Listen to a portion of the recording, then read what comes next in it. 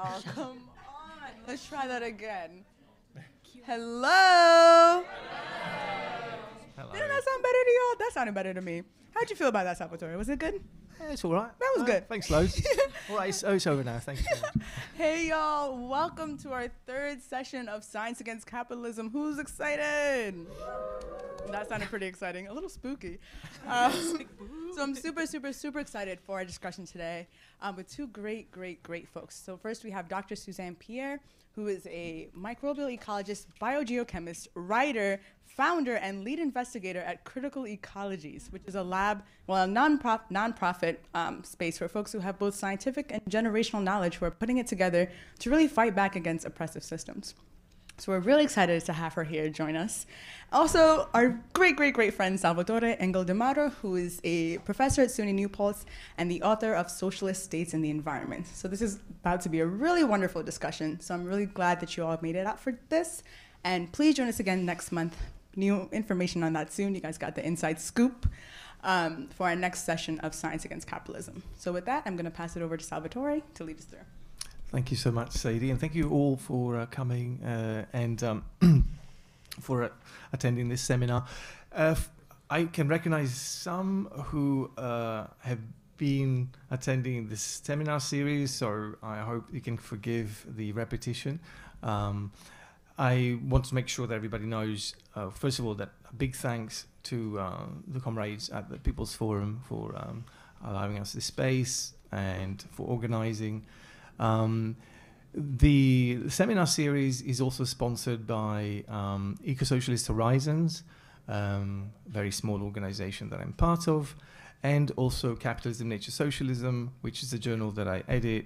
Well, now I'll take a back seat shortly, I hope. But in any case, I've brought some copies for anybody who's interested in the journal. And you just take them there for free. I hope that you will enjoy reading whatever the content is that you enjoy reading. And if by any means, if you're interested in more articles from that journal and you don't have access, just email me. And I think my email information will be available through the People's Forum. Or if you're interested, I can just share my business card or something. Now, this seminar series, as the title suggests, is to develop, or to at least start maybe redeveloping an interest within left-wing circles in becoming part of the biophysical sciences rather than operating from outside.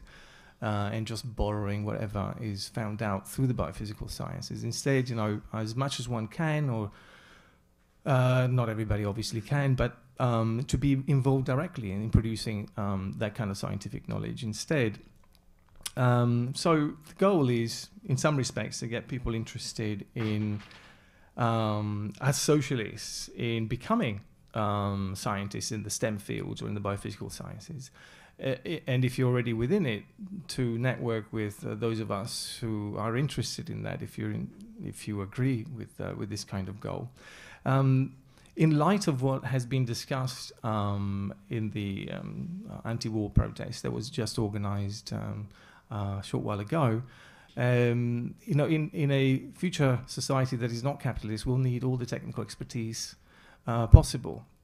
And in light of that, if there is going to be a change, I think in general there needs to be readiness for people to be experts in the various fields, and not to sort of suddenly out of the blue say, oh, society's changed, now we need all these damn technical experts and they're our enemies. We shouldn't be in that situation. So I think the matter is important with respect to that. And to add to what was stated in the speeches given just an hour ago or so, it is a daunting task because overwhelmingly the biophysical sciences are oriented very much against any sort of socialism, and so as was described, with respect to the protests that, and all the protest movements that emerged in the late 60s, during that time, the majority was voting for the right wing or the extreme right wing, and there was no necessary sense that there would be any sort of social change in the air. And yet it happened. So I think even within the sciences, even if you don't have much representation of anything that is politically on the correct side, to say the least, it still doesn't mean that there isn't a pent-up frustration within the sciences that could be tapped on and worked through, and in ways that could be much more constructive for a different kind of society. Now, that's in terms of those among us who are already within the biophysical sciences or are studying, in that respect, and can perhaps blend the politics with the biophysical sciences together. Otherwise, helping to build connections among scientists is already something that would be extremely useful, and I hope that people will be interested in doing that among those of us who are here, but beyond as well, in the lab, in the field, wherever biophysical scientists are involved, to get them connected to each other if they have this kind of political view or need or feel a need to develop it. The other thing, of course, is to recruit scientists to socialist causes, even without doing the biophysical science per se, but just to recruit them to the cause according to whatever means are available and the specific situation that one is in. Of course, one always needs to be very careful in some respects. There are repercussions, and if possible, of course, organize events like this in other places and to connect with those of us here who are organizing the seminar series and to report back and to share information and to share also more resources and to expand on what is being done here. So with all that said, it is a huge pleasure to introduce Dr. Pierre. Basically, with respect to what she has been accomplishing of late is to some extent unprecedented, I think, in North America for sure, of trying to connect issues of social justice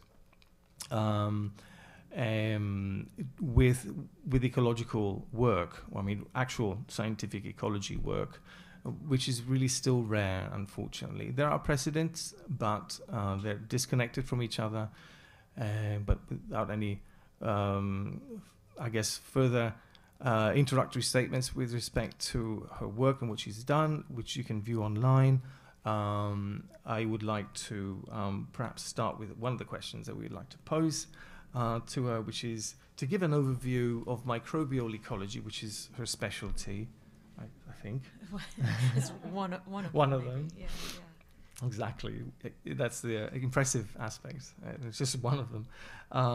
If you can give a brief overview of microbial ecology as a field study, what it addresses and what is its significance in today's world, and what does microbial ecology, or what can microbial ecology address, what it cannot address. Everything. Absolutely. Every in 5 thing. minutes. Good. Yes. No, but exactly. The general contours. But of course, the best thing would be, to have like a series of lectures to acquaint everybody with microbial ecology and also in the practice of it. But of course, without that possibility, I guess. Yeah, we can definitely do some of what you asked. No, well, no, it is a tall order. And maybe before I start, I'm just wondering if it's quite a heady topic. So do we have like the bandwidth to kind of take interjections, or do we want to kind of streamline it and take questions towards the end? I imagine they could come up.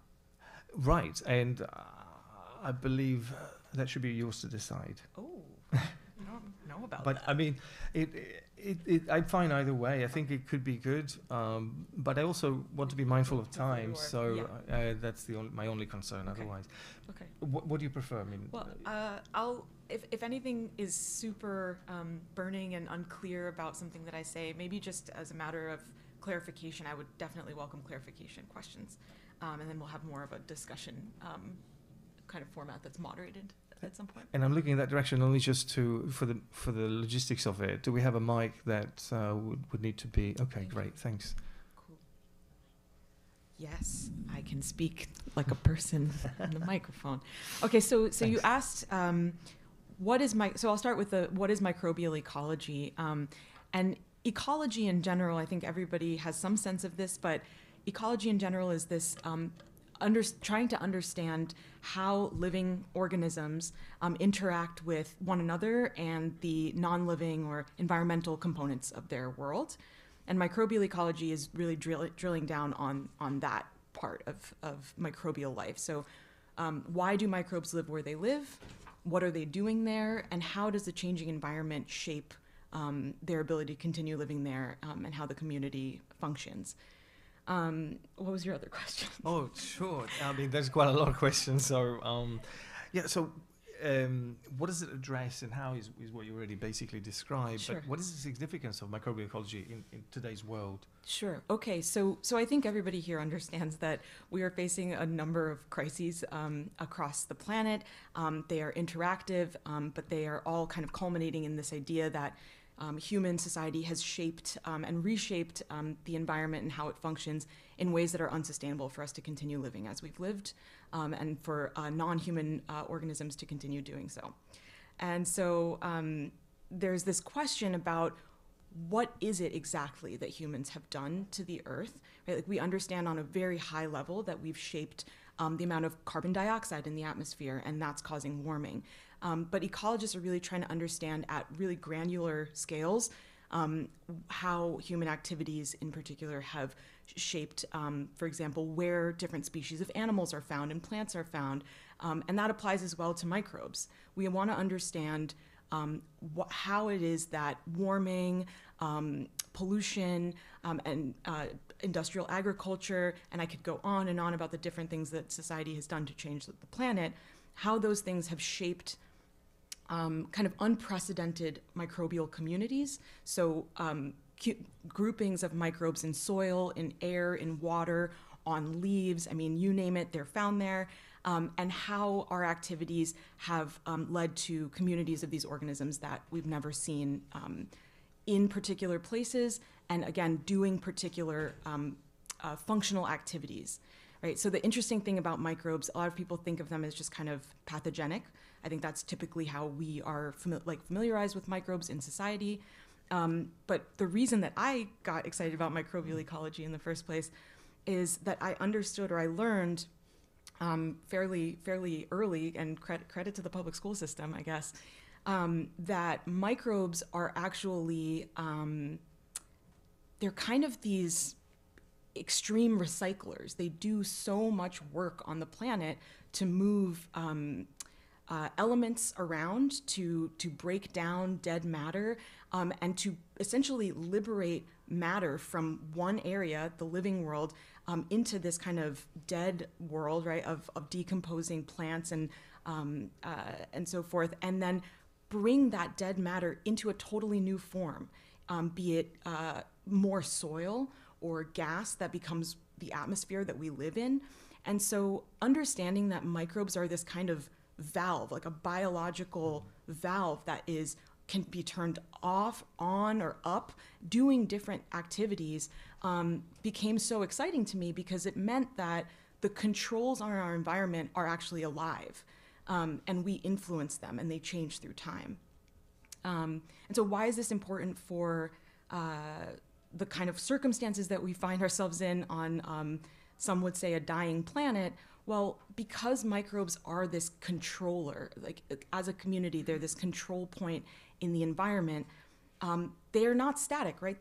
They respond to the ways that we have changed the planet. So the communities of microbes that we observe in all of these different environments are novel at this point, because they're responding to temperatures the Earth has never seen before, amounts of fertilizers that have never been present in waterways before. And so science is really interested in why exactly are they there? How is it that these new communities are coming about? And most importantly, I would argue, what are they doing differently that feeds back into environmental change? For example, microbes, like all living things, are exchanging matter with the atmosphere and their environment. So microbes can actually produce CO2 themselves, right? In soils, for example, microbes are living and essentially breathing out, exhaling CO2. But they can also take in carbon. And so they could be this kind of sequestering factor that helps us to draw down carbon that's in the atmosphere, or they can end up contributing to the problem of rising greenhouse gases. So understanding who's doing what where is like this sort of putting on glasses into the future, right? Like we can understand a little bit more and be able to predict more. It's sort of a power. So is that a good place to pause? By all means. But Scribble. There's just so much. Of course, microbial ecology is not my field, but certainly as soon as you mentioned soils, I was like, my eyes were light up. Did I answer all the questions? I think so. What might microbial ecology not address, though, with respect to those concerns? Yeah. I mean, let's see, where do we start? So earlier in your kind of introductory comments, you mentioned that often science becomes used as a tool for the capitalist economy, like the free, like science is on the free market. And what we mean by that is, yes, there's basic discovery that happens in science, but oftentimes the implications of those discoveries are most used for development of products and tools that have a price on them, right? So there's this way in which basic science research always kind of gets diverted towards the ends of building a more sort of market-driven society. And the way that I think we might be able to shift that is by really putting a fine point on what it is that society is doing and why, and then how that then impacts microbes and how they live and what they're doing in the environment, how they are responding to humans. And so maybe I'll try to clarify a little bit on that. In ecology, we talk a lot about what scientists would describe as anthropogenic activities, right? Anthropogenic meaning human and made, right? So humans are driving all of these activities, but environmental scientists are not actually naming what it is that humans are doing or the motivations behind those behaviors, right? So when we think about, very simply, burning fossil fuels, like driving your car and using fossil fuels as a way to get from point A to point B or to warm your home, we describe that in science as just an anthropogenic disturbance, right? Within that anthropogenic disturbance is so much nuance. There's so much information that scientists have become or have been pretty agnostic to. They're not interested in the specific ways in which something as general as that term, human cause, is actually implicates different groups of people entirely differently. Who gets rich, right, off of a particular anthropogenic activity? Whose labor is involved in a particular anthropogenic activity, and what populations potentially are harmed or have to endure the sort of side effects of an anthropogenic activity. So science thus far, environmental science and ecology in particular, have kind of just been like, that's not our business. And in fact, it is our business. And so I think what microbial ecology has the potential to do is shift towards really incorporating some of these details. And without rambling further, I'll stop. But I think there's a lot more that can be said about why to do that and how to do that. I, for one, would love to know. Okay. I mean, if you have any concrete examples to draw from, which I know you do, but if that's okay. Yeah. Well, I think so. I'm noticing that we're like going straight into the like pulling apart the social and ecological and how that applies to research. But I wonder, just because I know this is a really mixed audience, I imagine it might be helpful to just let folks ask any take a pause. Yeah. Because I know it's a lot. Thanks. I also have an eyelash, so I need a moment to myself. Anybody have a question? Microbial impact. Was that? Microbes. Yeah, exactly. It might be that.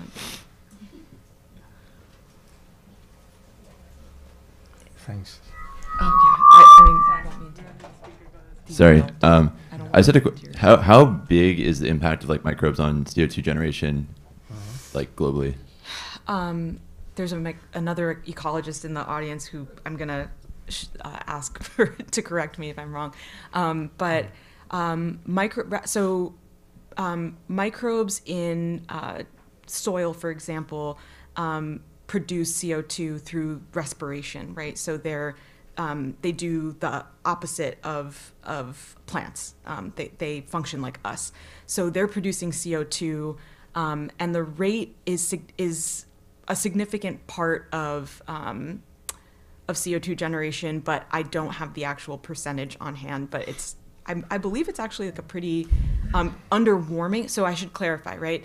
In general, microbes emitting CO2 is not like this huge contribution to the CO2 that's warming the atmosphere, but there's this feedback effect that happens where microbes are doing more respiration, so producing more CO2 as warming is happening. So it's like a problem that we've created and that they sort of are feeding back into. And that's just speaking for soils, and I think that's probably true for other like aquatic respiration and so forth. Is that true? Oh. Check my sources. Oh yeah. Afternoon. Question I had, like with Monsanto, when they have like those soils that only grow their seeds, like does that destroy the microbes, or does that create kind of like new ones when those things happen? So I don't claim to be an agriculture expert, so I just want to be honest. But I can try to answer your question still. So what the speaker is referring to is like these kind of genetically modified seeds that are designed at the gene level to only grow under certain conditions that this company, Monsanto, can sort of control. So they have particular triggers, essentially, for when those seeds will germinate and so forth, and under what conditions, and they often can't reproduce. And that kind of is this way that the company controls who gets to grow those plants and how much, and so there are a lot of problems with that. But there's this issue, I guess, of whether these systems that a company, like agricultural systems that a company is really controlling, whether they're actually creating this bottleneck on the natural diversity of microbes in soil. So in nature, soils are extremely diverse in terms of the composition of microbes. And when we say microbes, I want to be clear, we're talking about bacteria, archaea, multicellular microscopic organisms, eukaryotes, and fungi. So all of those are captured. And then within those ginormous groups, there are many sort of subgroupings. So that's the natural diversity that we need and expect in soils.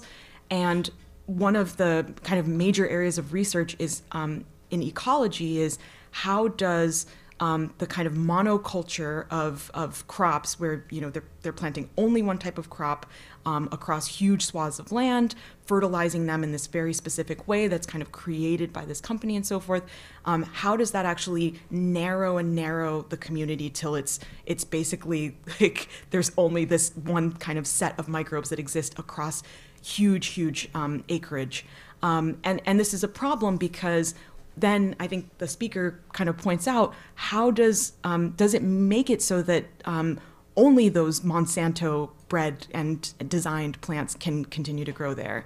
And these are ways in which I think it's actually a really great example, the ways in which human activities and ideologies, right, that a company should have the right to do that they should be able to basically print genetic material and control the ownership or intellectual property of that genetic material. And that genetic material then has a consequence on the natural microbes that can grow there, right? We are by extension of this idea of intellectual property, filtering what microbes can exist and do what they do. That's kind of disturbing. So I think that's a really wonderful question that you asked. I could ramble, but I won't. Gee, I'm getting heated. I also have a question.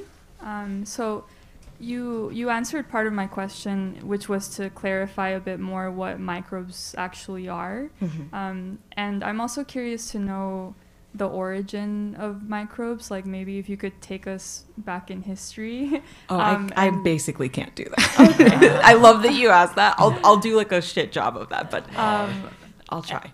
Okay, well, maybe a more specific question is how microbes also interact with the human body and have in the past, and maybe briefly just saying how they do so now in modern times. Yeah. So I'll start by saying your question about like where do microbes come from? They come from the same place that we come from. We were once single-celled organisms, and sort of the way, I mean, as a very coarse description of how like multicellular organisms came to be, we understand that evolutionary history shows that single-celled organisms were the precursor to multi-celled organisms, and we are multi-celled organisms, eukaryotes. And so the way that we kind of diverged from single-celled organisms is that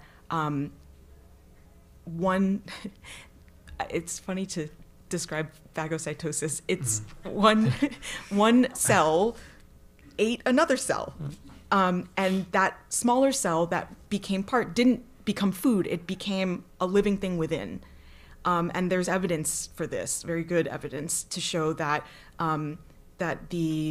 this is the generation of cells with organelles, with parts within the cell, and then eventually multi-celled organisms. And I'm super simplifying that, but that's one way to think about the departure between things like bacteria, which is one cell, or an archaea, which is another single-celled organism that we hear less about, but is very important and small, and so forth. So, yeah, without trying to do a evolutionary history right now, that's one way we can think about the origins of single versus multi-celled organisms. And then you mentioned asking how if I remember correctly, how the relation between microbial populations and the human body has changed recently. Yeah, thanks. Yeah. I mean, I'll be honest, it's not my expertise like at all. I'm not someone who thinks about the human microbiome, but we are, maybe there is some, you're raising your hand as though you might have an answer.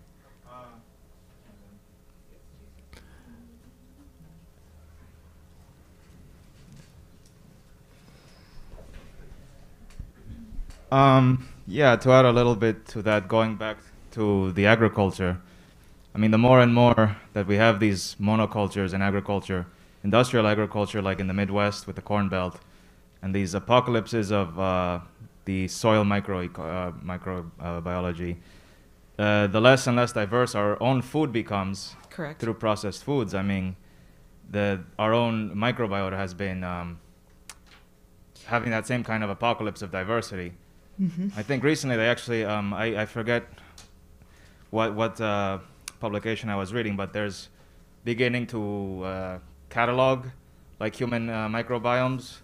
So they're going, the research is going across the world to collect samples from people's intestines to catalog that, because, I mean, really the consequences on our health is, we don't know fully yet. It's like, this is like so recent, but I mean, you think about like the importance of, the more processed the food is, like the less impact we have from that diversity that has impacts even on our brain health and our longevity, the upregulation from, it's like unprecedented, like the impact it has that we don't even know about.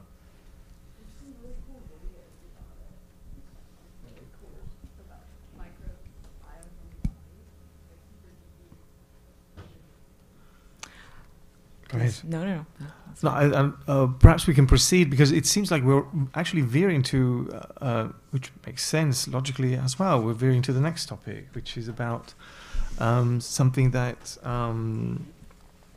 Dr. Pierre has been thinking about for a number of years and developing in her own work, and that is critical ecology. And so I think the discussion here, perhaps I'm not sure, let me know if I'm incorrect in this, but it seems like this discussion itself is a form of critical ecology, like asking these kinds of questions. But how would you describe critical ecology? What inspired you to develop such a framework? Yeah, well, it's the framework is still being developed by far, and work that Salvatore has done is a big part and inspiration for that. So I just want to recognize that up front. Thanks. And say,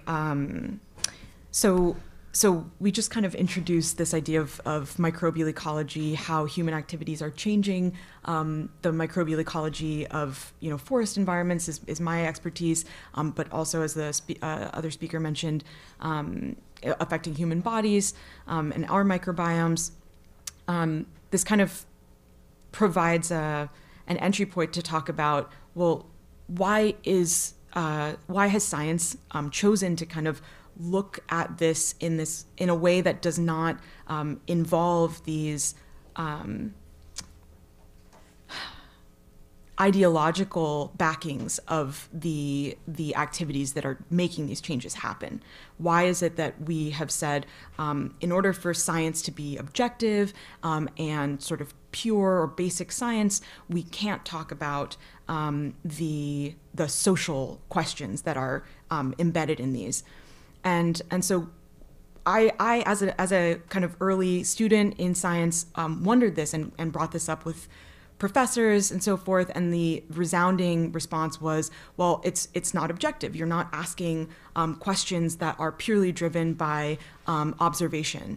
But in reality, we can observe, and I think people in this room have observed and brought up over and over again that that what we're facing on the planet at all of these different scales are caused by humans. And so not understanding details about how human beings have shaped these processes and where the ideas came from to do what we've done, right? To build this type of society that we live in, not engaging those questions is actually a missed opportunity for scientific rigor, as opposed to a lack of objectivity. And so this, I continued to get pushback about these kinds of questions, but found that there's no time to waste, right? Like, to be in this kind of back and forth dialogue with those in science who would say we should be pure and objective. These are also the very same people who are not at the risk end, the high risk end of the crises that we're facing. So it comes as no surprise that these are not the intellectual priorities of those who want science to remain objective and pure. And so this, I started drawing from people in the social sciences and humanities who've done a lot of theoretical work around these questions of sort of how does an ideology shape a behavior and make our material world.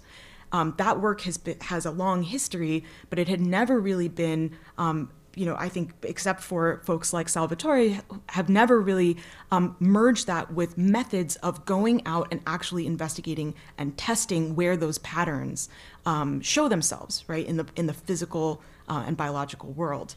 So critical ecology is just a merger of things that already existed but had barriers because of our social apprehension to kind of seeing discussions of power engage with discussions of our physical, our biological world.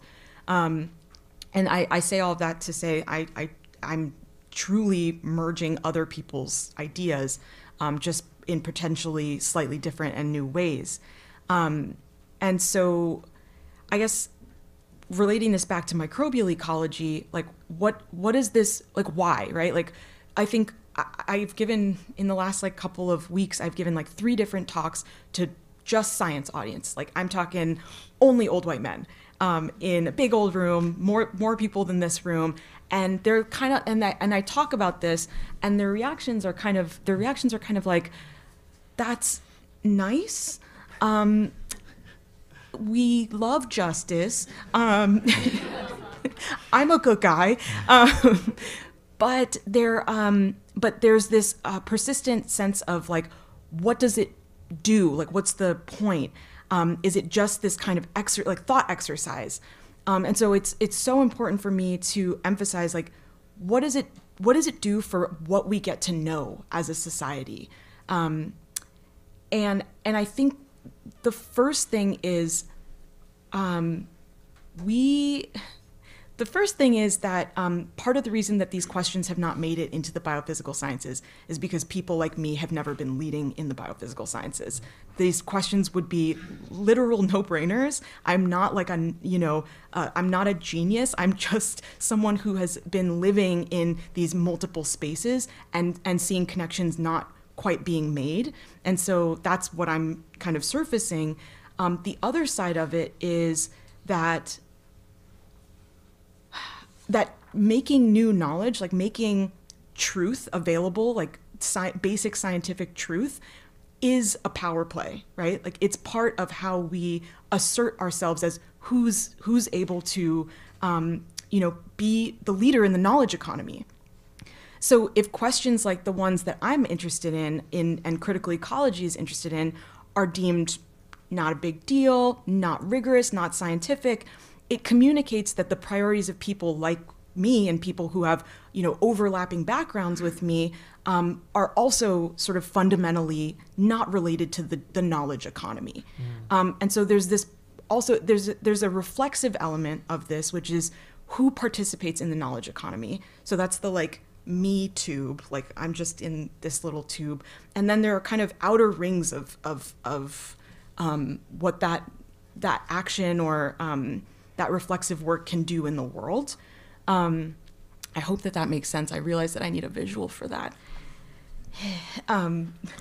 There is a board, if you want to. I will not get up. I'll get up in like 2 minutes. I still need to sit down.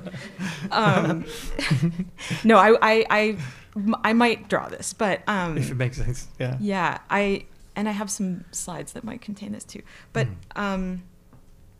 right, so there's the actual act, which itself is this kind of troubling the waters of who gets to know what, and what we get to know being essentially a function of who gets to participate, right? Like who gets access to higher education, who gets access to technical skills, right?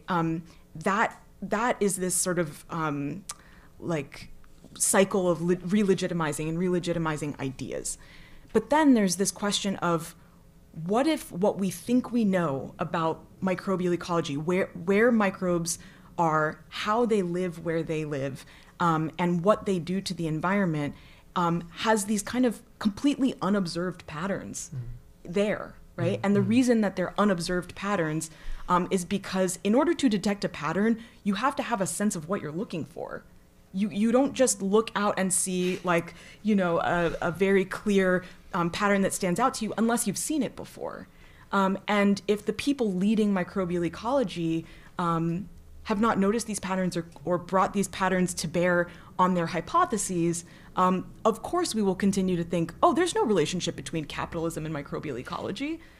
That's so unscientific.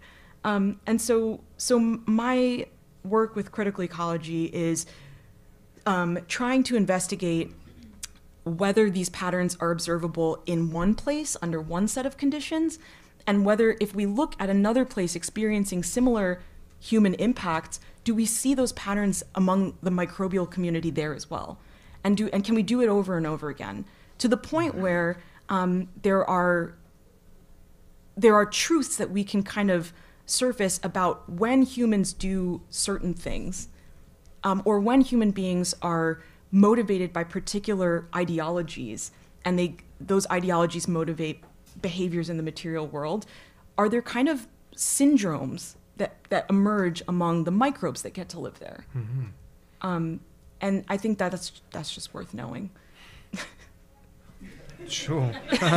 No, I Just checking. Do you no, agree? I mean, absolutely. I'm trying to imagine like a comparative study of microbial population coevolution with also human impacts in a way, like in, let's say, among the Yanomamo, food procuring strategies compared to like monocultures, and whether that's what kind of Yeah, and I think like a comparative study is almost the closest we can get to making arguments about how certain economies, different economies, produce different microbiomes, right? And whether we can find like a good control group, right, like a natural control that is what we compare both of those different economies back against. That's a question that remains to be seen, because what haven't humans touched and affected? Is there a true control in nature? That's something that I've been thinking about and really will affect my work as well. I'm looking forward to like reading TBD, more. Yeah, TBD indeed. Yeah. Hopefully soon. There's a couple questions. Should we just go for it? Okay. Certainly. If you were to look for a place on this earth that hasn't been affected by capitalism, where are you looking? Because it seems like it's Yeah, that's what I just said. I don't know. Yeah. That's a good question. I don't know, and I think that's so it's actually not that big of a problem. I think it's an overblown problem that's actually like, so the problem that I'm referring to is, do you need a true control? Is it actually necessary to find that untouched, pristine place to say like, this is microbes? First of all, microbes are constantly in flux, right? As is the environment. So to kind of claim that that there is a true control, even if it's never been touched by humans, is a little bit false. Like what we actually need to compare it against is just the sort of principles of how microbial communities function, rather than trying to find the perfect microbial community itself to be that foil. So I think what we're really looking at is, how do the rules governing microbial communities in nature shift under these different conditions, rather than, I think, does that make sense? Yeah, because the Elysian field is like religious. It's like existing. Yeah. You also had a question? One comment. Wait, really quick. Wait, sorry, we have folks online, so we want them to hear too. Where's the person? Oh, okay. Sorry, the poll was black. Yeah.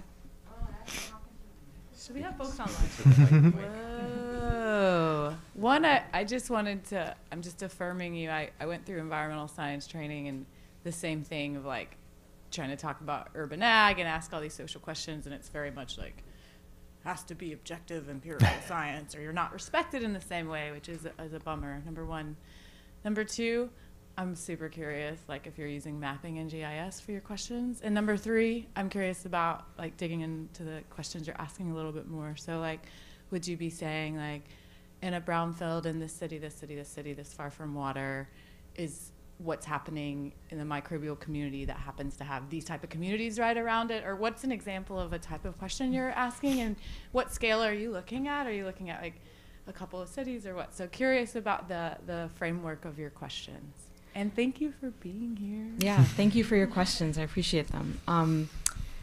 So like the first question that you asked was about, sorry, I was like focused on your last question. I forgot your first question. I just said you use math. Yeah. So basically, I'll try to answer both at the same time.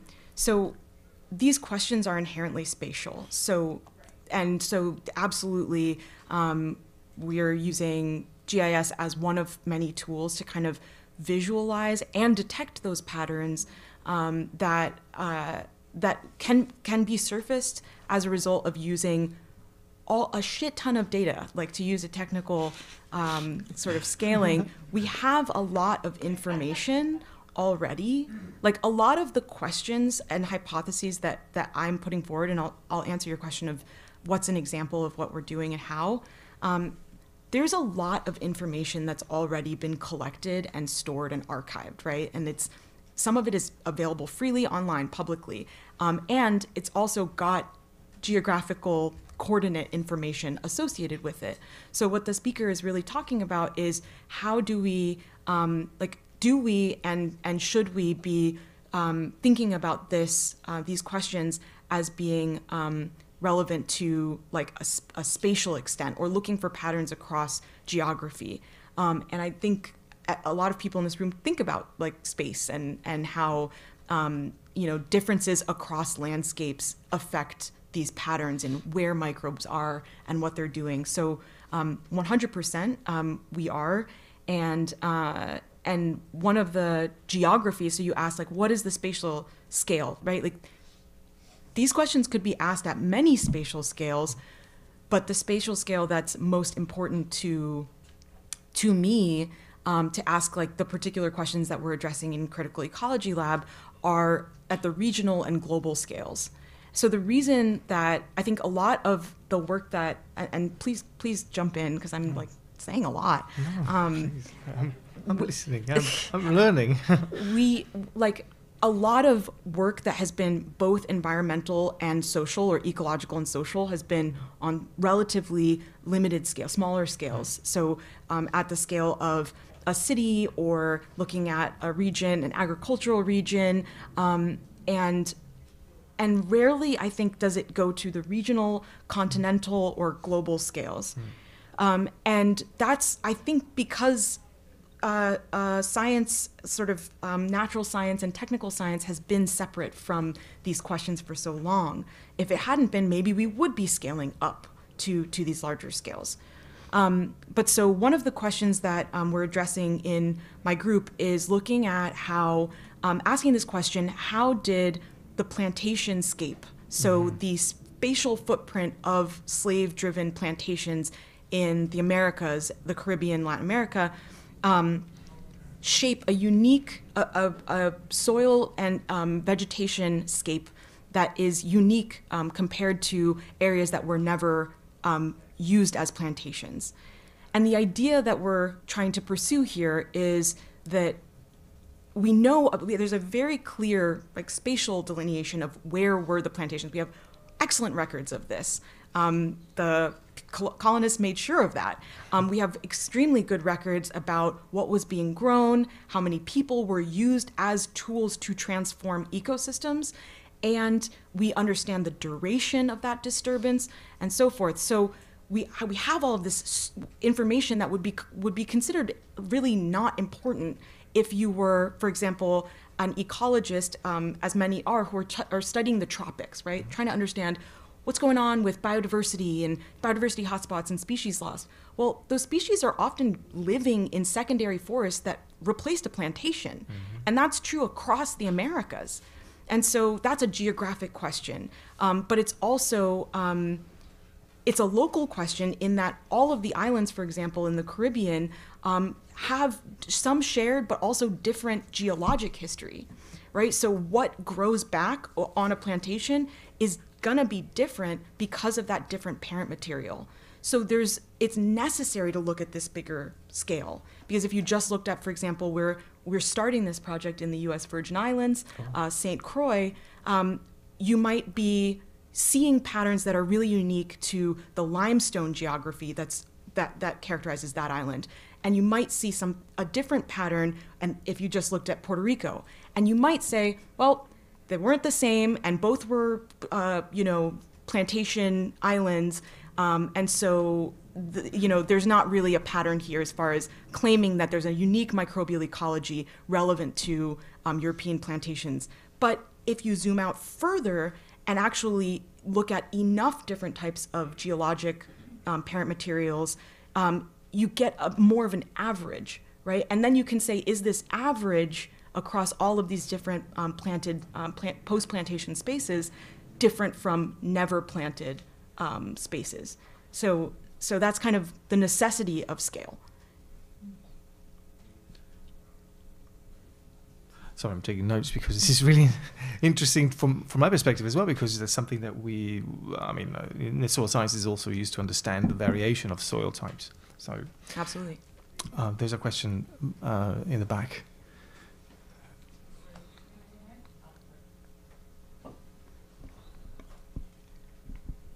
Sorry, that question made me think of something. I'm humanities, so I might be in a complete different direction. It's okay. But I was wondering if you would pose any questions that are more geopolitical or related to culture, like the differences between like monoculture, like geography, like they're made for production, like the plantation scene, or versus like the Andes or like the marshes in like southern Louisiana, and how like those different biomes would look like on the biome scale. So, do you want to respond at all? No, please. I'm going to try to repeat the question, and you can correct me if I misunderstood. Sorry. So you're asking if there's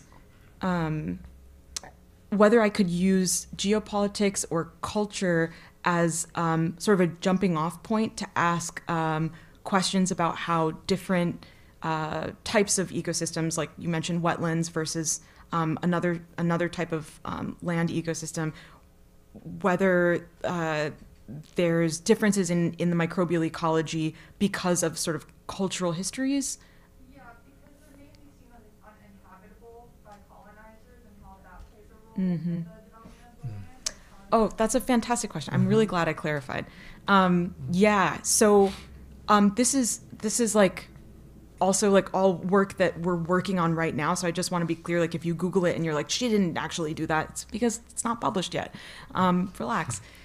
But we're getting there, and the question that you're asking is absolutely the other side of this question of the plantation scape. So the project that I'm talking about is called the Ecological Scars of Plantation Slavery. It's one of a couple of different projects that we have in my group, but it includes both this question of like, what is the sort of ecological signature of the plantation, including microbes, including vegetation, including physical soil characteristics. But the other side of it is, what is the sort of ecological footprint of the fugitivity space, where people who escaped from captivity and escaped from these systems went to specific ecosystems that you referred to that were seen as wasteland, were seen as inaccessible to, or not useful for plantations for various physical reasons, right, landscape reasons. And do these areas actually remain sort of hotspots of ecological function because they were considered sort of no man's land or maroon land? And in the case of St. Croix, there are some of the oldest growth forests that remain on the land, which is a very small area, are also have names like Maroon Ridge, were these sites where escaped communities lived and slave catchers tried to go to and could not, and to this day remain biodiversity hotspots. But that hotspot nature does not get connected with the fact that there's this particular relevance to enslavement and labor that happened on these islands. And this is true on Puerto Rico as well, and other islands. So you mentioned in the US, for example, wetlands are like that. They've been drained for development and so forth, but some remain intact and were these areas where escaped enslaved people and indigenous people actually found kinship in a lot of cases and learned the ecosystem and became naturalists in order to survive, and they remain hotspots. So in Maroon Ridge is one place that we're looking at as this kind of comparative spot for thinking about what does fugitivity and land that is considered impassable or useless look like when we think of the global biodiversity priorities, right? Like, one of the UN development goals is to like preserve species and biodiversity. Well, what if actually there is an unseen pattern there where land that was preferred and used by people who were escaping slavery overlaps with the footprint of biodiversity hotspots that we want to protect today? And what does that mean for conservation? And yeah, I'm not going to keep going. What does that mean for? Yeah. Yeah, but there's certainly significance. I mean, to development of soils, as you're also investigating. So I'm going to be. I need to. We're gonna chat. Please, yeah. Because actually, that was something that I've been wanting to do, is to study the effects of marooning in terms of soil development. Because I would suspect that there would be, because they would be outside of the plantation systems, and also later on the monocropping agro ecosystems, that you would possibly have higher amounts of organic matter build up and things of that nature, which has been found in terms of black earth in West Africa and Amazonia. So it's so cool. In it, yeah. But I would never be able to imagine a microbiome signature, because I just don't know about microbiome. Well, we'll chat about it, and then you will. Exactly. Yeah. Okay. So I'm ready to learn. This. It seems that this also, like, by developing all these understandings here, you're sort of giving us some ideas of how you became a critical ecologist. And then, I mean, if you are willing to share that, if I could go further as well and hit it.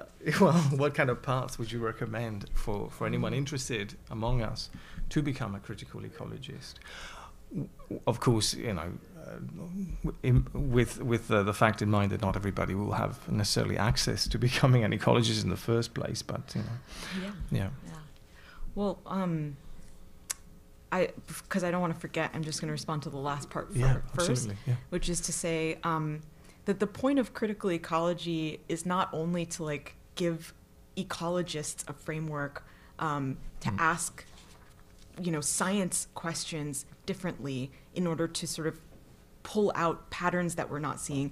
It's also to give society an understanding of how our story fits into the actual physical world we live in. Because there's not really, coming from ecology or environmental science, there's no cohesive narrative that is being presented to society. Like, we're just like, oh man, we really, really messed up here. But we're not going, this is how these ideas led to these behaviors, led to these predicaments. And therefore, we're just kind of bumbling around and letting people, like, ask for carbon credits. Like, I'm sorry, what? Get it together. Like, part of this is like a get it together activity of just like, I think we need a story that makes sense. And part of that story is the framing of the questions. And then the other part of the story is, like, what we actually find out. And so you don't have to become an ecologist to be interested in the utility of this framework. And when you have conversations with people, whether you're a scientist or not, whether you're anything, you can frame your questions about the changes that we're seeing in the planet, right? I'm coming from Oakland, California, where it's a problem. Like, we're getting too much rain. And it's just like, gee, we're just getting too much rain. And it's like, well, if we could have intelligent conversations about how this relates to how our society operates, how our economy operates, I think people will feel a little bit more empowered just having that, like, mental tool. How did I become a critical ecologist? Is that the question? Yeah, before you get to that, because that reminds me that we have so many models of human being within ecosystems that are much more constructive, even in the present, that oftentimes I have to remind, like, sometimes my students, like, well, it's not the case that people just ruin the land. You can see plenty of examples of people who actually make ecosystems better through being in greater numbers, and it depends on how they do things. So I just inspired me. I completely agree. Yeah, and I think you make a good point of bringing up, like, there's a generation of students trying to be part of this work and make sense of the world that they were born into, and I don't think that we're doing them any sort of service by not providing a more clear investigative framework for doing that. So several of my family and friends are in the room today, so it's funny because I feel like they've seen me do all sorts of things, and it all sort of ended up in what I'm describing as critical ecology. But I think it sort of started from this I mean, if we go way, way back, which is maybe irrelevant, I don't know. Starting as like a young person who is just very preoccupied with the idea that the world is very unfair and that's just unacceptable. And then sort of figuring out that I was really interested in the particular way that injustice and unevenness in society has these kind of like parallels with environmental problems. And so I discovered this world of kind of like political ecology is one kind of field that's more of a social science that's asking some of these questions. And I understood, okay, well, people are saying, look, like when there's unevenness or power dynamics playing out in nature, we can observe that, but they weren't doing investigations. They were just sort of doing case studies in this society and case studies in that neighborhood and so forth. And it was interesting, but at the same time, like at this point I may be in college, and I was thinking, okay, that's very good, but I don't think that we can do a lot with this, and time is running out. And I think I just became like preoccupied with this idea that in order to, like I said in the beginning, do this kind of work of redistributing who has the power to inform the priorities of science, which is like insane. Like I, first of all, did not know any scientists. I still like, don't come from that sort of background. So it's not like I was around people who were like making a job out of this, but I was like, if our material world is so deeply influenced by kind of the scientific method and research and so forth, and if there are a bunch of people just squabbling amongst themselves about socialism and not talking about or engaging with these people who are empowered with the actual tools to do, empirical study, like people like me are going to be screwed. And that's just unacceptable. And so then I switched majors. And then I went into environmental studies with a major or a minor in environmental biology, and still that was like, had a good amount of social science in there. But I feel like I'm going too far into the details. How do I get out of the weeds? Then I decided to get a PhD. And that's what happened. Well, how did that click? That's what I think those weeds are wonderful and possibly rather important. In terms also of a wider question of what kind of paths would you recommend if people want to undergo this process, and become critical ecologists? I mean, you're setting an example, and I suppose at some point something clicked through the PhD process in terms of how you're going to go about it. I don't know if that makes sense, or if that's not how it happened. No, that's relevant. That's definitely there. Oh. I think, I don't think everyone needs to be a scientist or a practicing, like, formally trained scientist. I think we are actually all scientists, is like the gag is. And so people should be like more empowered to ask questions and do different levels of study and engage with scholars. And I think that it's like a crime that's not how science works. And by golly, I'll change it. And I think that so the way that I've conceived of critical ecology, like I'm doing it the way that works for me, which is as a science. But as I said before, I think people can apply a thought framework of critical ecology in a lot of places. And I don't have a roadmap, but I know that understanding all of the sort of, like, having a decent understanding of some of the different thought lineages that inspire your work, inspire my work, and having at least this basic understanding of some core ways that that the environment is changing in response to human choices, and being able to hold those kind of key points in conversation when you enter as an educator, as a policymaker, as a community organizer, like being able to have some of those like pieces of knowledge and language is maybe how other people who don't want to go become a scientist use critical ecology in their normal lives, hopefully to good effect. There was another question there. I'm not sure, except I mean, for someone who, I mean, it's connected to what you already stated, but for someone who is just starting out, what would you recommend? Yeah. And of course, if I ask myself that same question, I'd be stumped. So. Yeah, this is hard. It is. I sent you one paper. Now you want me to answer again? No. Yeah, because I'm thinking, do I say the title of a paper or like a book, or do I say something else? I don't know. I don't know. I think you can come at this from a lot of different angles. For me, the one interesting entry point was looking at a diagram of the nitrogen cycle. Now, I don't recommend anyone do this. Oh, but it's fun. Unless you're just like Google, and you get to see how interconnected and porous our world is.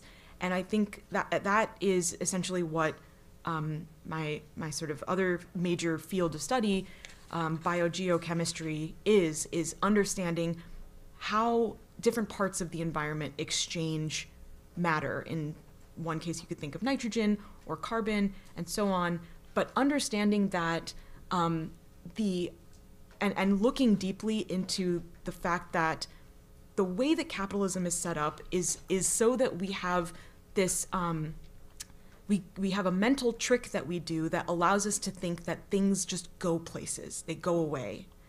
And biogeochemistry is like, are you kidding me? Like, no, they don't. And in fact, we can look at and we can actually follow where they go. Like, we can trace the impacts of our activities, even sometimes to the point of knowing their origin. And so this means that we actually have this forensic tool in undoing some of what capitalism has done to us. We have a series of methods that like are straight up CSI level, what happened here. And I think it's worth like thinking about, readings like relevant to the externalities of capitalism and looking at a picture of the nitrogen cycle. Maybe. I don't know, that's a bad answer. I think it's wonderful for me because now, I mean, I've always insisted on my students learning the nitrogen cycle, and I have additional, reasons to. Multiple reasons. Exactly. Thanks. You've unless you would like to add some more to that. No, I mean, if there are questions or if you want to, wherever you want to go with it.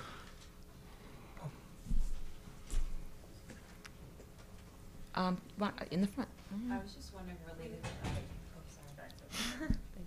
Thanks. You basically answered it, but I was wondering if this is kind of like a question with an assumption behind it, but if you thought, and maybe this is personal to you, if microbial studies somehow lend themselves more to critical ecology than other like larger multicellular organism studies, and if they're like, if it's taken more legitimately somehow in your field. That's a good question. That's a good question.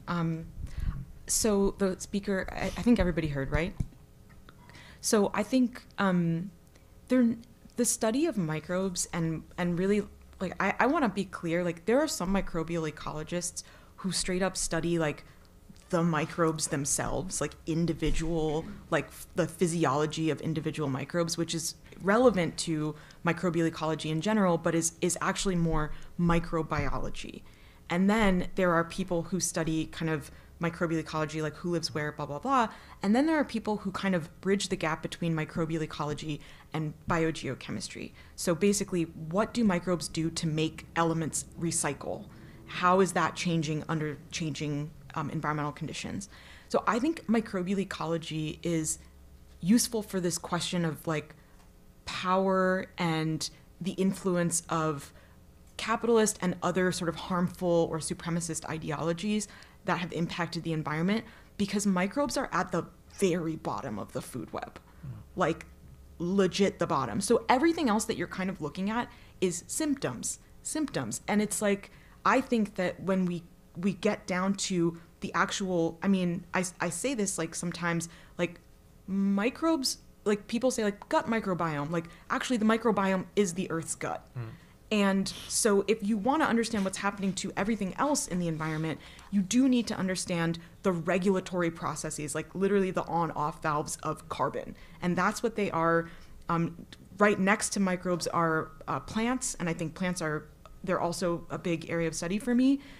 So looking at the base of the food web is a powerful way to start to make like bold claims about what's going on. Yeah, I don't think it's more legit or anything though. Yeah.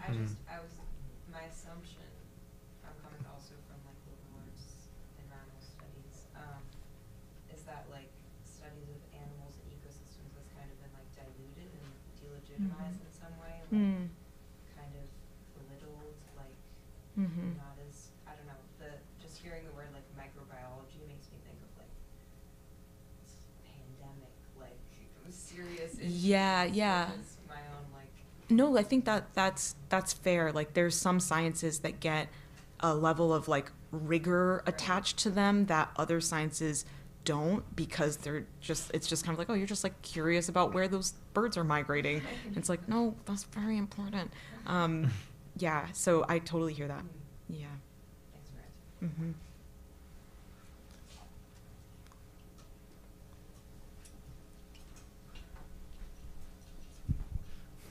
Hello, Dr. Pierre. I first want to say thank you for Capitalism People's Forum. It's definitely great and an honor, and I really have learned a lot from your talks. I was wondering if I could drill a little bit into, trying to use critical ecology as a framework and lens as it relates to, our current practice of the science, and, how can we recruit, how can we, make projects and have, the science kind of pivot, towards, I don't know if it's going to be investigations or through applications, because I'm thinking, for example, if I'm going to be a scientist and I want to collaborate with a fellow scientist who is sympathetic about, critical ecology, but let's say the scientist also works at the National Park Service in the government, and, the NPS has erased us in colonial history and they're still under the U.S. government, what kind of tactics or approaches, would be needed to, still collaborate and do science from like a critical ecology lens? Do we have to work into institutions? Do we work outside it? Should we be overt in like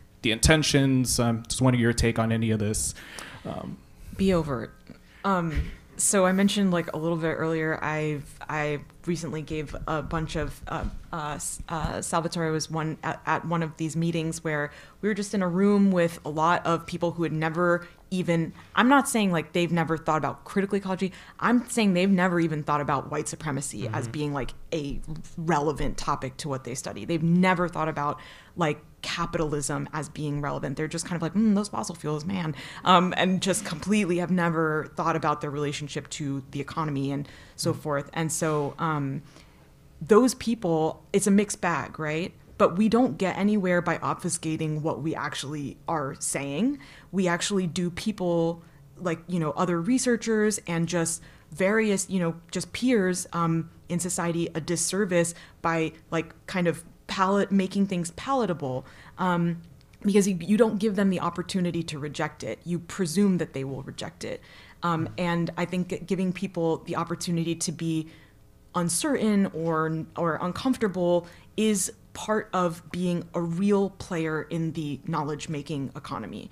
And so, yeah, I don't like, I actually haven't had that much of a problem with finding people who are scientists or even work for EPA or National Park Service who are interested in this, because people are people. Like, yes, they work for systems, and yes, those systems have like ideologies and histories, but these individuals who are, staff in these different places, they have their own personal histories that make them sympathetic or implicated, and they see that, right? And so I think finding people like, the example you gave of you find a colleague and the colleague is like, I'm into this, but like, I don't know how, like, it's actually just an opportunity to find the appropriate kind of weak points in the frameworks of capitalism and all the things that underlie capitalism, all of the supremacies that underlie capitalism.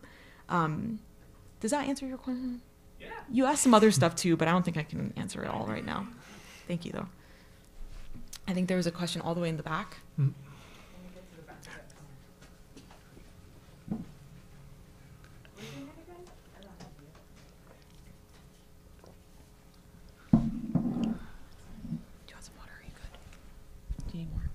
Yes. So thank you so much again for speaking and coming to speak to us.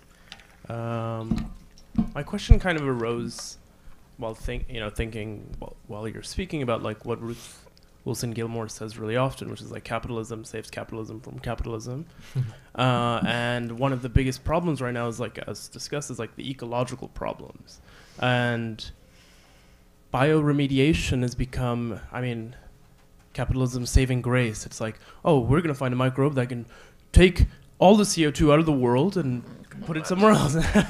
Or, whatever the case, like we're going to use bioremediation to remove radioactivity, heavy metals, whatever the case is. Mm-hmm. And I guess my question is, how does the framework of critical ecology antagonize against like these reductionist understandings mm-hmm. of like bioremediation processes? Mm-hmm. Yeah. Mm-hmm. So, oh man, that's a great question. Yeah, it's a very, very good question, and it's something that I've had actually like good conversations about lately. So I'm hot for it. Don't worry. And I think that I would really love to hear Salvatore's. I've got an axe to grind with bioremediation. So I would even take what you said about like bioremediation being this like panacea for environmental problems, and zoom out, and you could put other things in that, under that umbrella, right? Like you could put, I mentioned like carbon credits, so cap and trade, where companies are essentially allowed to do more pollution and more harm if they buy like seedlings in the Amazon and they get planted and like check, we're done. And so there are all of these, and I think really what your point is underpinning all of these logics that capitalism has come up with that use science that has been produced thus far to create an escape hatch for itself, mm-hmm. to legitimize maybe slightly modified business as usual, as well as kind of create this hope narrative that anesthetizes us normies from acting out, right? And so it's it's a multi-pronged weapon that or tool maybe that I agree with you that is being used, and science. And so when we think about, okay, so capitalism caused these problems. I'm reiterating your point, not to be redundant, but to make sure everybody's on the same page, because I think this is actually one of the most important things. Especially for people who are outside of academia, which is the most that you get to hear about the basic science is the cures. Mm-hmm. And we get information about the cures and being like, don't worry, there's science. And there's like someone holding a test tube looking at it. It's like, raise your hand if you ever looked into a test tube. That is not how you do science.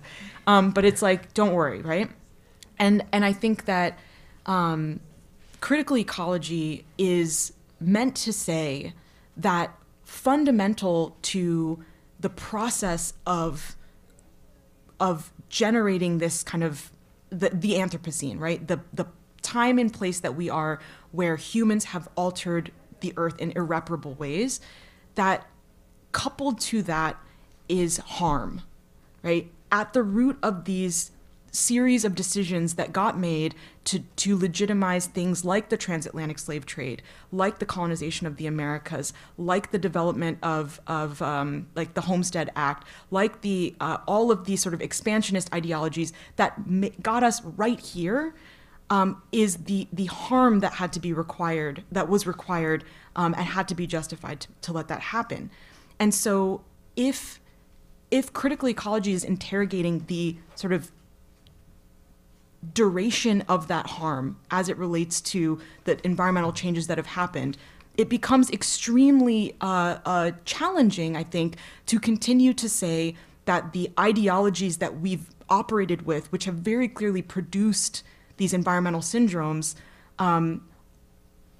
should continue to be the ideologies that we allow to dictate cap and trade systems and allow to dictate bioremediation efforts. And I get a lot of sort of pushback from people who are like, isn't it a both and? Don't we need to do remediation and cap and trade and all these like greening the economy things while doing critical ecology? And my answer is like, you can. I'm not going to stop you.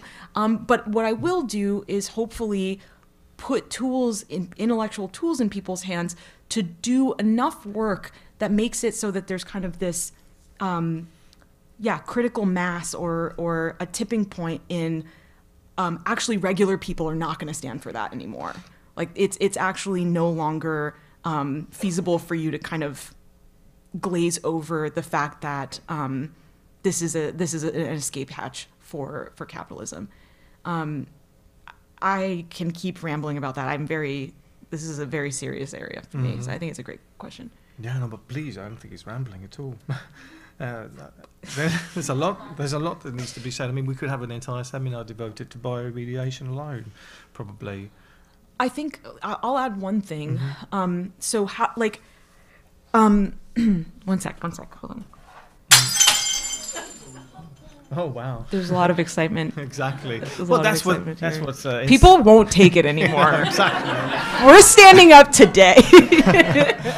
No, don't destroy the People's Forum. Don't do that.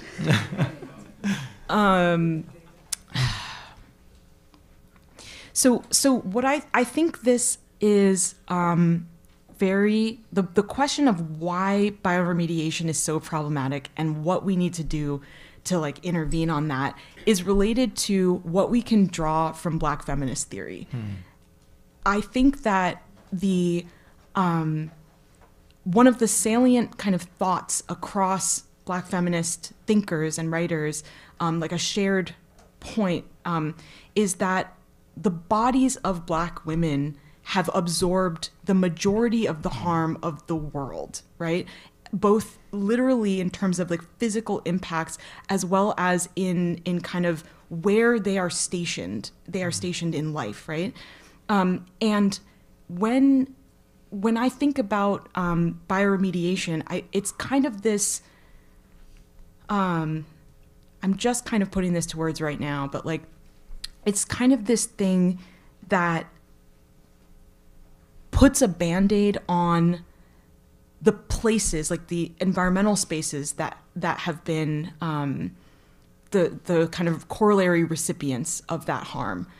And so the way that Black women have theorized about their own oppression through time and kind of explained the like machinations that have made it so that that they have kind of accepted those burdens, not accepted willingly, but have had to have been the recipients given white supremacy, is a similar framework that we can think about the sites of bioremediation. Like, what can we actually learn from these sites?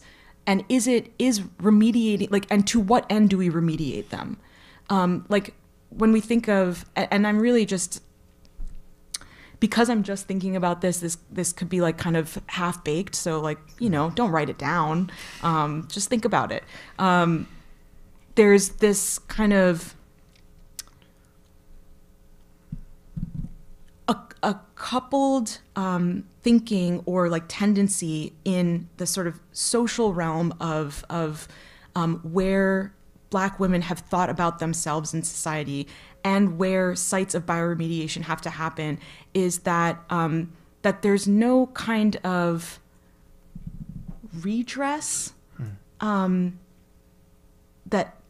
they get about their situation. There's sort of this let me think about this more. I don't want to kind of spill the beans before the beans are really good, but I'll get back to you on this. You want to riff a little bit? Well, I mean, much more superficially than I was trying. No. I mean, these are profound questions that you're raising that I need to think about as well. I was thinking more like on its own terms. what people come up with in terms of bioremediation are incredible, by the way. I mean, you should see like the details of it, what some of these folks are thinking up. I don't mean like the policymakers, they have no clue for the most part. I mean the actual scientists who are doing the work. And I mean, for example, extracting copper out of a devastated landscape, through using plants, and then you harvest the plants, and then you have copper ingots. I think that's really amazing. But so why are you doing this when you know fully well that the price of copper oscillates so wildly oftentimes that you're not going to even be able to use that copper? And wouldn't it be nicer if that copper were available to anybody that needs it? Right. Redistribution of wealth, so to speak. And that's not what all this incredible knowledge is being put towards. So even on technical terms, one could question bioremediation. For instance, as well, there's a whole bunch of urban areas where you could certainly produce quite a bit of produce at the very least, but oftentimes are very contaminated, and people think, we're just going to remediate these sites. I'm saying, hold on a second. Where are you going to put the remediated plants, or the ash, or or the trees, the fast-growing trees, or whatever plants? Where are you going to put them? They're actually going to be like hazardous waste. Are you going to contaminate somebody else with it? So all these things, it's like, that's why I like very much how you describe biogeochemical cycles as like showing you can't just shove this stuff under the carpet and forget about it. Mm-hmm. That's not how things work. Yeah. And and in a capitalist system, we're sort of misdirected into believing that nonsense. And that, I think, again, science tends to and historically always has just been co-opted by that project. Mm-hmm. And so one of the ways that I hope, I'm still stuck on this connection between kind of how Black feminists have theorized kind of the structure of society and the logics that sort of perpetuate the position of the Black woman, and really that the position of Black women globally can be this kind of mirror for understanding everything else that's happening. And I'm thinking about how sites that are so polluted that you can't grow anything there, mm-hmm. sites that are so polluted that humans can't live there, mm-hmm. that organisms that should be able to thrive there can't. Are they that lens as well, or that kind of mirror to kind of turn our gaze back on the sort of structures that made that space what it is? Because there is no compartmentalization. There sort of one exists only because the other exists. Right. And the same is true for anti-Blackness and misogynoir and white supremacy. Like, one cannot exist without the other. And so, they're not. I think one of the things that science can do for us in thinking about our society is like popping the bubble of thinking that there's an us and there's a them. Like, you only exist the way that you get to exist because there is an equal and opposite. And unless we reckon with that, we're just doing it in different formats again and again. Exactly. Dialectical materialism. Sorry, I can't help myself. No, that's yeah. There was a question here as well, and and another one. Okay, great. Hi. You explained part of the work of the critical ecology as inviting people who wouldn't think of themselves as knowledge producers into the space of producing knowledge. So my question is, what would that system look like in some practical tactic sense? And maybe you could tell us a little bit about the structure of your lab within critical ecology. Sure. and how that may achieve some of those goals. Yeah, for sure. I'm trying to. I also have some slides, and I'm like, when to do them? Is it? Maybe it's helpful. Maybe not. I don't know. But I'll answer the first question. So what practically would it look like to sort of democratize, for lack of a better term, the process of coming up with new scientific questions, and like let's focus narrowly on ecology as like one of those many spaces where that could be happening. So the lab, the Critical Ecology Lab, is doing this by, trying to do this. So I'm going to say really quick, like these are questions, and we're kind of experimenting with different models for this. One model that we are piloting this year, 2023, is sort of what does it look like to host spaces for people in communities, and in this case we're focusing on the San Francisco Bay Area and Oakland in particular. What would it look like to bring people with shared identity and heritage together to ask sort of these spatial and temporal questions through the lens of their own ancestry and sort of past, as well as their present and futures? And so I'll give an example to kind of make that make more sense. So we're hosting this series of events, sort of community convenings between sort of a partnership between different Bay Area Black diaspora led and serving organizations.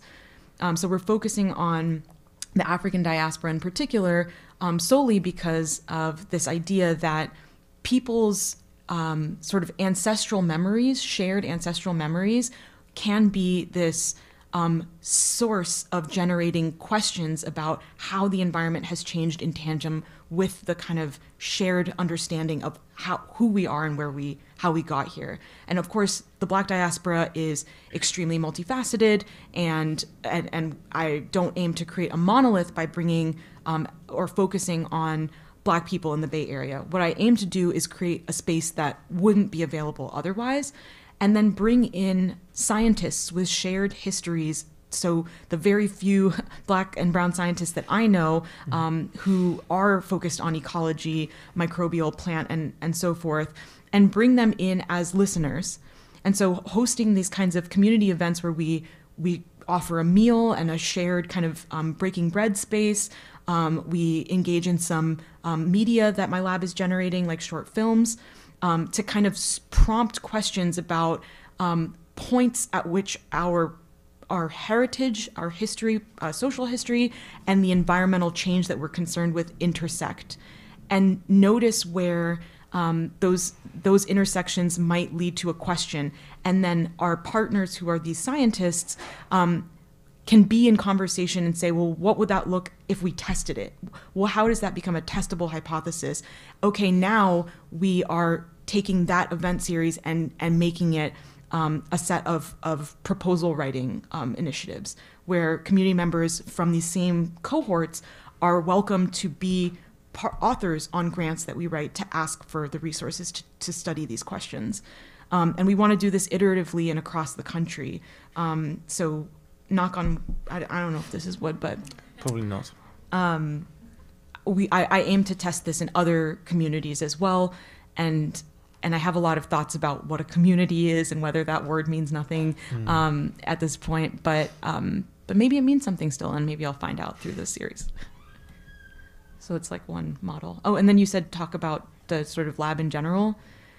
I don't want to eat. You can learn a little bit more on our website, criticalecology.org.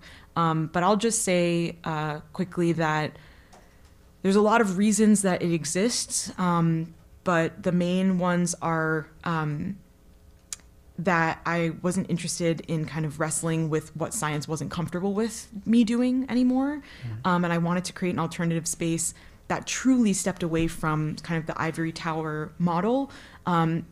And in that way could be a handshake of trust with these communities that are like, why should we trust academia? I'm sorry, you've only screwed me over.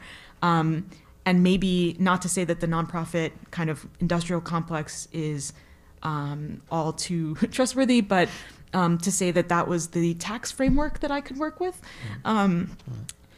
And also that there's this, going back to the reflexivity thing of like, who gets to ask these questions and how?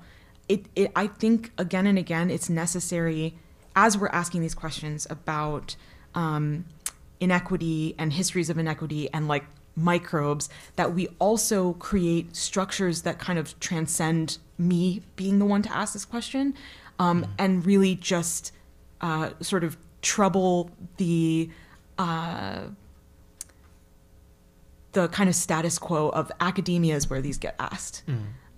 Like, I think that academia has done very mixed things to further people's agency, safety, health, and rights.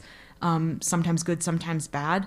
But like, to monopolize knowledge production, I think, is a problem.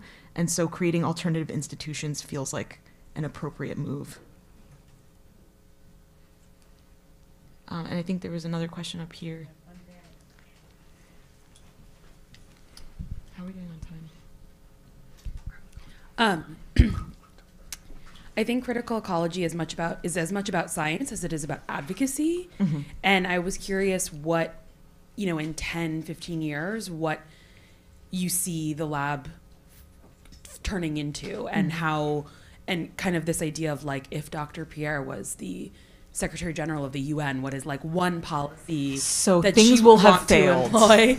If that happens. We will have had backfire if I was the secretary. So don't let that happen. I think I don't have like a full answer.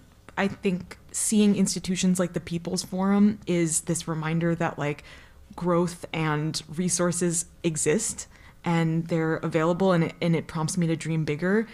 For those who don't know, like, we don't have a building, we don't have a lab. It is a 1.5 human operation with a lot of student volunteers and faculty collaborators, but I am most of the staff. And we don't have, all of these kind of infrastructural things that would make it possible to do this work with the full rigor that I want to. But by showing up in these spaces, I guess I'm trying to ask for that in a way. And the vision that I have goes back to this question or issue that I mentioned earlier of like, what, besides this scientific activity, what is the point? Like, what is the advocacy actually? Is it activism? Is it asking for policy change? I'm actually not going to be a political activist in the same way that people who are, intellectually and values aligned with me will be.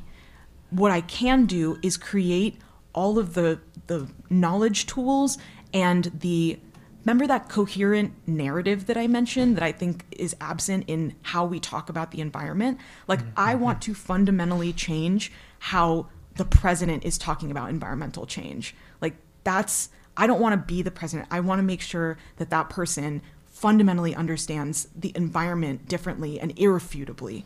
And so if that means taking science that we do in the lab and that people who are doing critical ecology in other places, taking that science, taking those data and making them stories and grounding those stories in our shared histories, right? Like going into, for example, this question about the plantation scape and merging what I find with conversations about reparations, which are emerging globally right now, where colonial governments like I think England or the Church of England, Anglican Church, just had like an announcement where they're like, we'll kick you $100 million. I'm like, that is embarrassing. That's not enough. That's not even close to what you made off of slavery.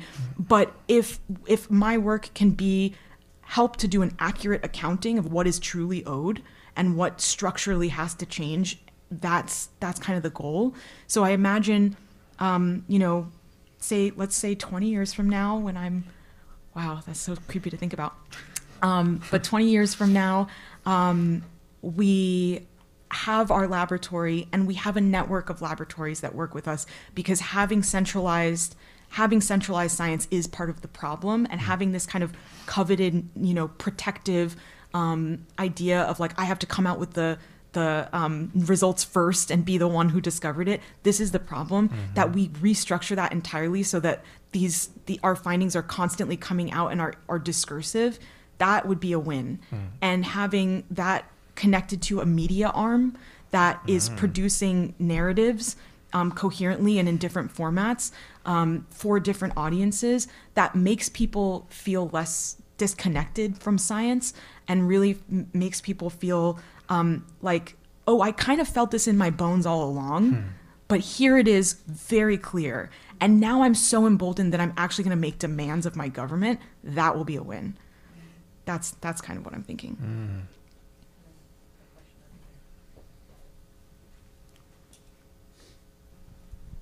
Thank you so much again, Dr. Pierre. I know that like working in personal spaces that people treat as like abstract ideas can be challenging, and it demands a lot. So thank you.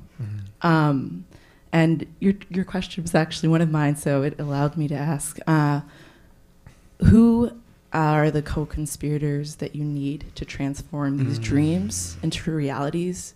And what can we do? There are a lot of us sitting in this room right now, and we are all people with power, and we can make decisions to do things. So what can we do?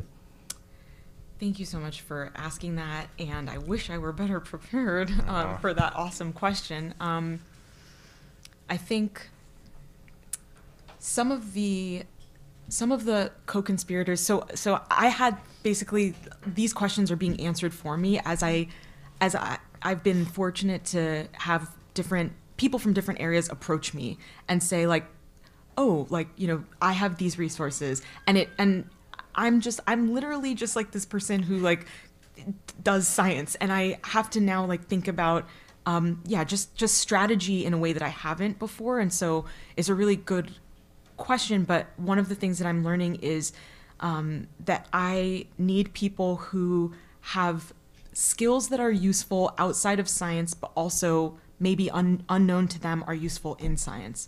Storytellers, people who, and storytellers is a very broad category intentionally, people who have access to land. This is something that is what I'm dealing with in the study with St. Croix, that so much of the land that was once plantation land is private. And a lot of people are very distrustful of people snooping around about slavery. I'm like, I'm not going to yell at you guys, just I need to get some soil cores. And so there's this kind of access to like actual capital of like land and also space. Like right now, I mean, when I say this is a scrappy operation, my God, we are only able to do the like benchtop science of, you know, extracting DNA from soil because someone who has a lab that's set up for that has said, I'm going to be one kind of arm of the body that makes up your lab. So if you know people who have these types of resources or are interested in having conversations with me about that, there's that. And then I think, and this is the thing that I know the least about, but I'm trying to learn, is like, I don't actually know how money works super well. What I mean by that is when it comes to actually operating a university, the reason that universities can operate as they do is because they have the endowments from slavery.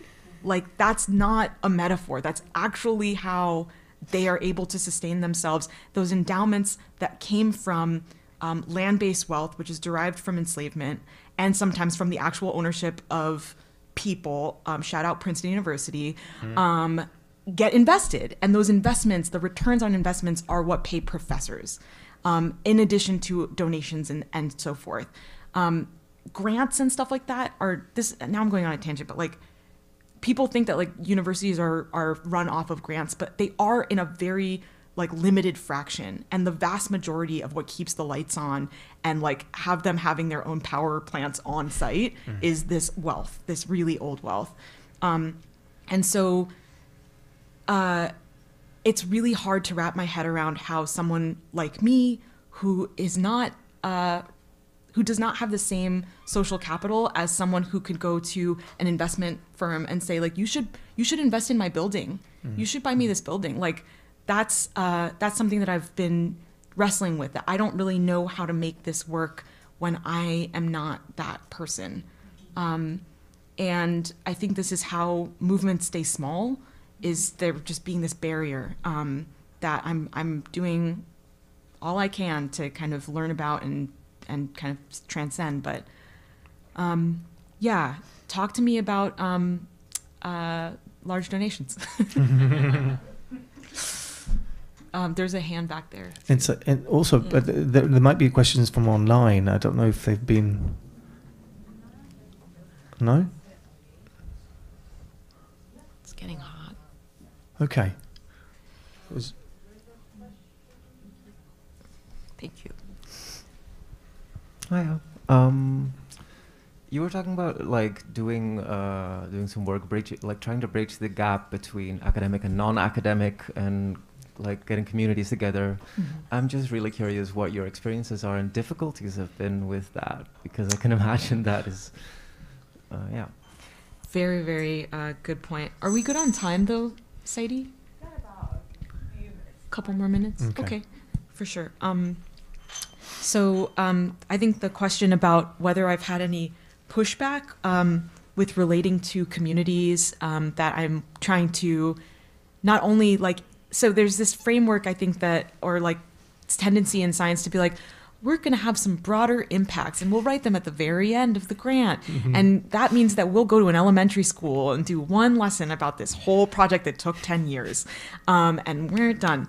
And that model and kind of like way that science has chosen and valorized interactions with those outside of academia is part of what creates this distrust contemporarily, in addition to long histories of distrust of science, of course, in the ways that science has used communities of color largely and poor working class people as kind of the space to test out questions, and often with no like crediting or consent. So just want to acknowledge like the background of your question, and then say that has manifested in when I approach community organizations saying like, hey, I'm a young Black woman and I do science. There's almost like an immediate like, okay, like backing away.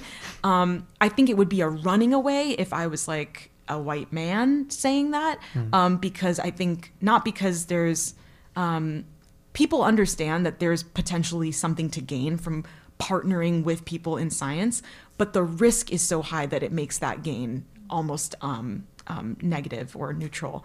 And so there's definitely reluctance because there's this assumption of you're just going to collect data about us and we'll never see you again. And you probably will not include us in the process of doing this project. And I get that. And so I think that's why I have this model that I was referring to from the other question of what if we didn't come with a hypothesis? What if we were just like, I know stuff, you also know stuff. Would you like to have a chat? Here's some hors d'oeuvres. And then you get this sense of, okay, well, we come out with a list of ideas and they're not from the scientist, but the scientist knows how to parlay that into a question that is legible to other academics and the government. And if people see us stick with that we actually go, here it is as a hypothesis. And then we do a thing where we go, also, we're going to invest in your community by saying, we're going to teach a lesson about hypothesis generation to kids, right? Like, we want the youth of this community to have a new skill set that might be useful to them in the future, while we also deploy some of these questions. It's this kind of, I think, like, hopefully a recursive trust-building exercise that also comes out with fundamentally new scientific understandings.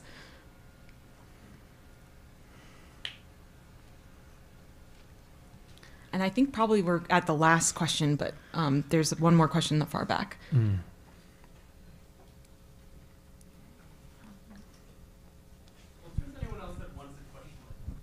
was more of bringing back the previous thing that we tabled before, because you like said some comments and I thought about them in relation to that concept. Yeah, and nice. I wanted to like mention kind of what they were, and it was around relating like Black women bodies under capitalism and other forms of oppression and the environment, right? Like, but thinking about them in terms of like externalities under knowledge production in capitalism, right? Like, and you just said in the example of these communities experience harm in knowledge production, of scientific knowledge production, and then are forgotten. Yeah. And what came to mind was, you know, the development of gynecology as a subject, right? Like, and harm absolutely to Black women in particular in the development of gynecology.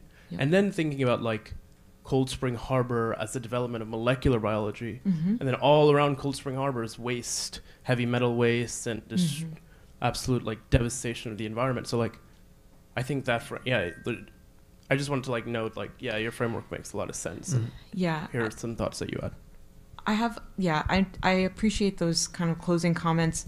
And like, while we were talking, I did think of like, I clarified a little bit to myself, what I wanted to link this to.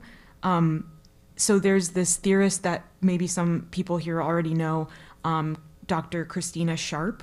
I believe she's a professor at Tufts University right now. She's a Black feminist theorist. I think she's in the English department. And so she's like squarely a theorist, right? But she talks about, like, she's written a bunch of things. One of them talks about the wake of the transatlantic slavery, of the transatlantic slave trade, excuse me. And the language that she uses, the word wake, and I'm gonna like do like a trash job because it's just so phenomenal in the way that she explains it in probably 200 pages. But she talks about like the wake of the transatlantic slave trade as being both a spatial field and a temporal field. That and she kind of plays off of this other guy, Fred Moten, that people may also know, another Black theorist, who talks about slavery as not being an event, that it's a durational field that actually spills out beyond the year to like the starting to emancipation boundaries of time that it actually took place, that spatial and temporal field is larger than that. And one of the ways that we can look for the manifestations of how much larger it is looking at the experiences of Black women long after slavery, right? As this kind of starting node to understand oppression at its sort of at the lowest valence that it falls to, right? When you register that Black women are sort of the lowest in society, right, functionally, and that's part of this kind of theory. But that we also do this to the environment. That there's these. I think this other guy. I'm just doing this now. Sorry, y'all. This other guy who more recently spoke about Hop Hopkins. Yes, that's his real name. I didn't make that up. He spoke about these kind of like, what did he call them? Throwaway zones, or he had just a really nice term. It's kind of this discard area, right?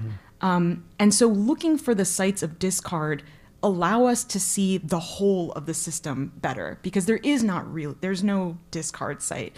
Nothing really goes away. We just have to look for where we put it. And often that is registered in the bodies of the least among us.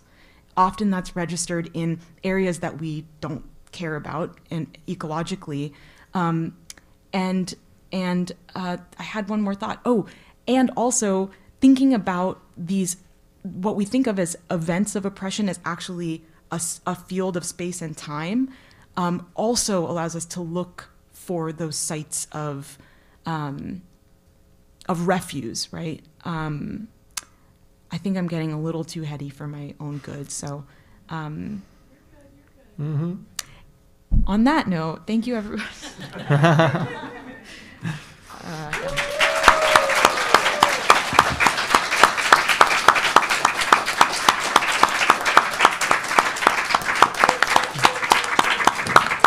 Y'all just did my job for me. Well, thank y'all so much for coming out. A huge thank you to Dr. Suzanne Pierre and Salvatore for hosting this wonderful, wonderful seminar. And we hope to see you next month for the next one. Take care. Thank you very much. And if anybody is interested in capitalism and eco-socialism, it's a journal dedicated to eco-socialism in particular. It's one of a kind in academia. So it's free for the taking. Thank you very much.